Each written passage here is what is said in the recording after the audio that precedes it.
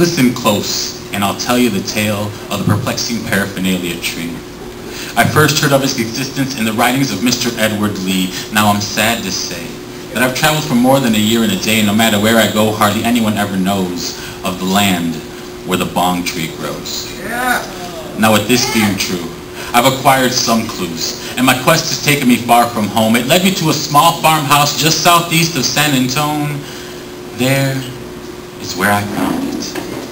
There's a historical marker for the barn of Old Man Hale. His great-grandson Justin will be happy to show it to you. He'll flash his fanciest three-toothed grin, and if you ask him for some history, well, this is how he'll begin.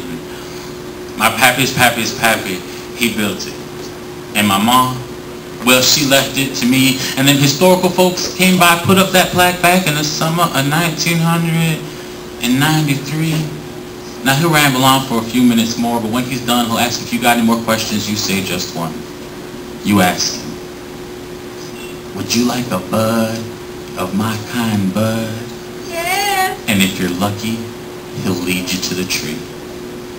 This peculiar 3-foot tree protruding out of a puddle, single solitary slender branch covered in lovely green petals. Now Justin will quickly take the nug and pack it into what looks to be a knot and then bury his face in the little green tree top. He'll flip out a bic, he'll flick to a flame, the puddle will start bubbling, the whole scene is insane. This 90-year-old man with his face planted in a plant, puffing on smoke. That unfortunately you can't. See, a bong tree is a personal tree. It'll have but one, it will have no other. It's a peculiar plant, choosing who can use it and who can't. Now this left me in despair. But Justin said, have no fear, I have seedlings for sale. And for that I'm eternally grateful to Mr. Hale. See, my little lovely is 2 feet old and hitting like a dream. And if I hit it real hard and close my eyes, I can still hear Mr. Justin Hale sing. Bong loads of white smoke from tightly packed hitters. In a room full of stoners, no room for y'all quitters. We're passing the buds round the room like a ring.